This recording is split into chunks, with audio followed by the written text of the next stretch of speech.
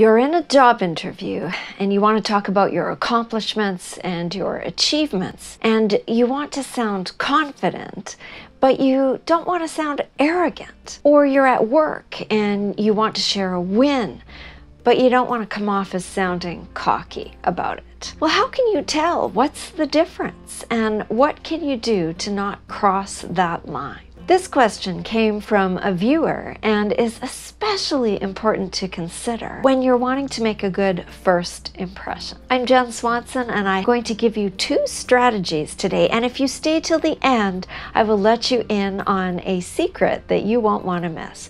So hit that like button and let's get started. Let's define. First of all, in my opinion, one has to do with convincing and the other has to do with knowing. Arrogance involves the need to have to convince yourself and everyone else that you are all that you are amazing and talented and that you have skills and knowledge. Arrogance has an air of superiority to it, a smugness, and sometimes it involves the need to one-up others. Arrogant people don't often feel the need to learn or even to listen to other people. Arrogance lacks humility, and in some cases, in many cases, self-awareness. Next definition is confidence. Confidence involves a knowing without having to broadcast it to everyone. It involves knowing your own strengths and,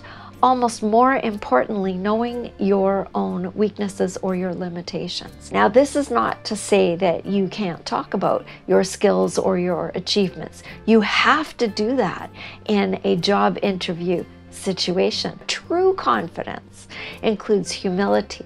It includes self-awareness. It includes the willingness to learn and to listen and the ability to admit mistakes. Now, strategy 1 is to check in with yourself, to get real. Do you actually listen to others, or do you prefer to hear yourself talk? And do you get defensive or do you get curious when you actually don't know something? Were you sharing an achievement or an accomplishment or a story to highlight what your skills and your abilities are, or was it to boast or to brag? Self-awareness and being able to hear yourself is a skill all on its own, and even those who are confident and self-aware can't be so all the time, every moment of every day. So we all can go there. So check in, right? This is hard, and sometimes this is very painful work, but it is so incredibly worth doing. Strategy 2 is to be willing to be wrong and be willing to be quiet. Practice your listening skills.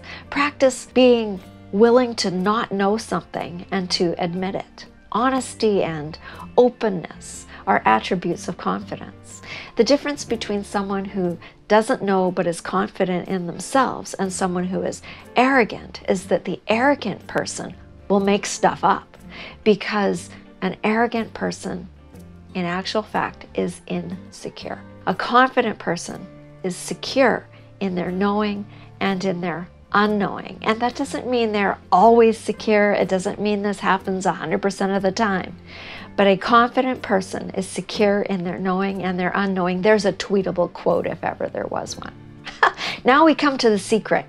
Arrogance is annoying and frustrating and makes people mad and makes people stop listening. All the things you don't want to have happen to you in a job interview or a work situation. Confidence, on the other hand, is attractive. It's attractive in work situations. It's attractive in relationships, don't you know? Confidence is one of the best skills you can learn and that you can work on and improve, and you don't need anything special to do so except a willingness to. If you do not already possess inner confidence, then you have the opportunity to learn and acquire this skill. And frankly, being confident will make a massive difference in your life. Now, please consider subscribing to this channel. And next, I'm going to link to a video all about how to become confident and how to appear confident even when you're not feeling it quite yet. So I will see you over there.